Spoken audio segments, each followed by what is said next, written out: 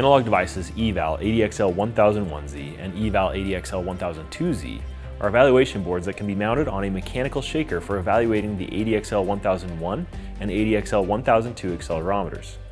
The ADXL1001 and ADXL1002 are MEMS accelerometers designed for measuring vibrations in industrial condition monitoring applications, with typical noise density as low as 25 microGs per root hertz, and a linear frequency response from DC to 11 kHz. They offer a full range scale up to plus or minus 100 G, complete electromechanical self-test, and overrange detection. The evaluation boards are small and stiff to minimize measurement impact, and they have a 20 kHz RC low-pass filter on the output, which can be modified by users to adjust the filter bandwidth.